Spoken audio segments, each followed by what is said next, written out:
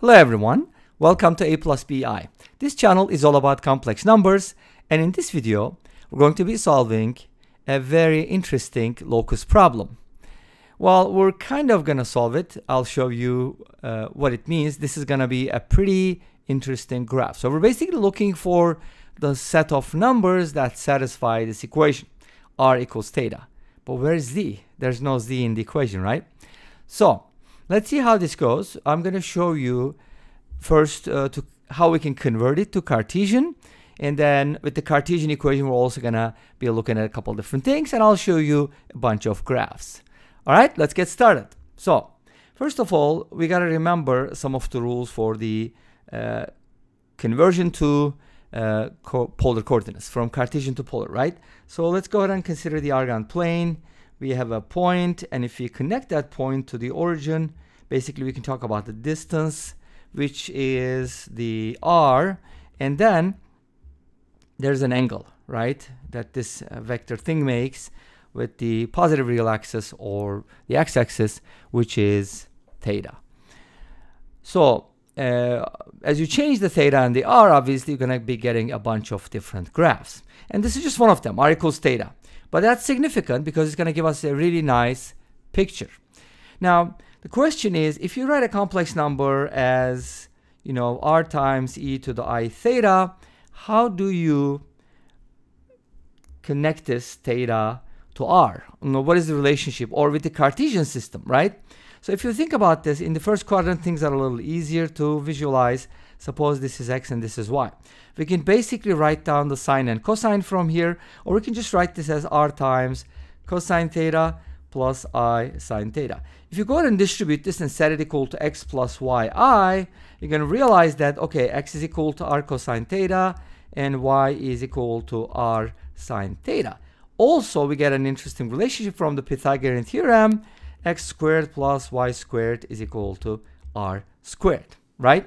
And of course, tangent theta in this case is going to be y over x, which we can then use the arctangent, the inverse tangent function, to isolate theta, right? For example, if x squared plus y squared is equal to r squared, and since r is equal to theta in our case, r squared will be the same as theta squared. But what is theta, right? That's a good question. Well, if tangent theta is equal to y over x, then naturally theta we should be able to write as arctangent y over x, right?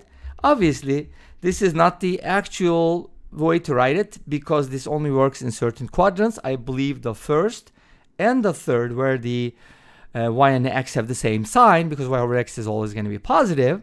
But if one of them is negative, then y over x is going to be negative, and that's a different story because you then have to consider adding pi or something else, right?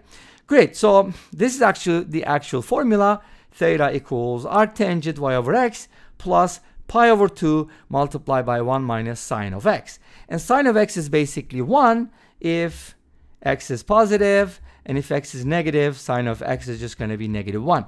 What happens if x is 0? That should be 0, right? Great. So it's a really nice, interesting function, and I believe a long time ago I made a video on the sine function, which is the SIGN, but I believe I spelled it as SGN. Anyways, you get the idea, hopefully. But to keep things simple, I'm going to use the arctangent y over x version here. So if you go ahead and plug this in here, then you're going to get something like this, right? X squared plus y squared equals arctangent y over x squared. And guess what? At the end, we're going to look at the graph of this to see what that looks like. Of course, we're going to compare our Cartesian version to the polar version because that's going to be important. But before we get to that, remember this is the formula, which is nice because then it pretty much gives you all the possibilities. But let's go ahead and try to visualize this. First of all, what does r equals theta mean? What kind of numbers are we talking about, right? Or points. So here's how a way to maybe at least look at one of the points, right? Obviously, and we're going to look at more points, but let's start with this. Now notice that this is a diagonal y equals x in the Cartesian form, and this basically represents pi over 4 in the radian world, right? Pi over 4 is the same as 45 degrees. So the distance from 0 to this point is also pi over 4. Notice that pi over 4 is about 0.75 something, who knows, it's close to a quarter, right? Because it's half of pi, right? And pi is 3.14. Think about it. It's about 0.75. So the distance is that. So in other words, the theta is pi over 4 and r is pi over 4 because r equals theta. That's the requirement. Where does this graph start? It starts at 0 because when theta is 0, r is 0. It's not away from the origin, it's at the origin. And then as you increase the angle like theta, and you can definitely do this on Desmos or other graphing calculators, you're basically going to be getting a longer and longer r, right? What happens if you put it all together? Let's go ahead and take a look. First of all, you're going to get a shape like this, which is pretty interesting, right? Don't you think? If you haven't seen this before, this probably looks very interesting to you, but this is called a spiral. And yes, the equation for the spiral is so simple, r equals theta. But don't worry, I'm going to show you a more general version. We're also going to look at the Cartesian graph, and we'll discuss quickly, okay? But that's one way to look at the graph of r equals theta, which is a spiral. Obviously, if you do all those points, you're going to get this shape. And notice that we're getting away from the origin as theta increases because r increases as theta increases. Make sense? Cool, cool. Now, here's a close-up. As you can see here, this point here is the pi over 2, because you should realize that, and I think we're going to have a closer look at this. Yeah, that's going to be the next one. So let's go ahead and take a look at this one. Now, this point is 0, pi over 2. Now, what does that mean? It means that when r is pi over 2, like maybe 1.5-ish, right? Then your angle is also going to be pi over 2, which is 90 degrees, because r equals theta. Remember, r should always equal theta for our graph, hence we get the following picture. Make sense? Awesome. Here's another graph, the same thing from Wolfram Alpha. Again, it's kind of like a nice way to graph it, but notice that it's only being graphed from theta from 0 to 3 pi. If you continue, that's just going to wrap around because that is a spiral.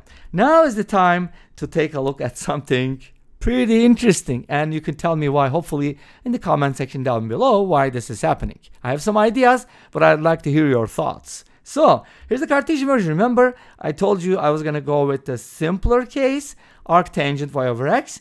And if you think about this, this is my theta, and this is my r squared. So in other words, this is r squared equals theta squared, which was implied by r equals theta.